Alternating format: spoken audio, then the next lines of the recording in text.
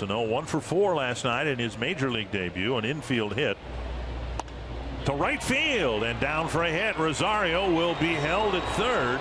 He's coming through and he will score. Gene Glenn tried to stop him, but Sano drives in his first big league run with a single to right. So Miguel Sano picked up his first major league hit last night, and in his first at bat picks up his first major league RBI.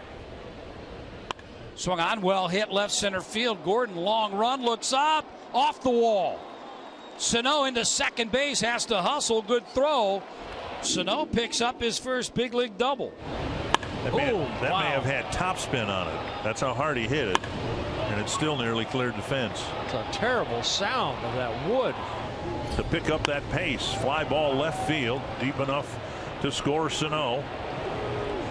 A fly ball, then the throw going to second, and Hicks gets the job done, and the Twins are back in front. Yeah, that home run coming off of Rick Porcello, that back in the late May. So Aaron Hicks picking up a big RBI as the Twins take a 2-1 lead. Good for Hicks, good for Sano.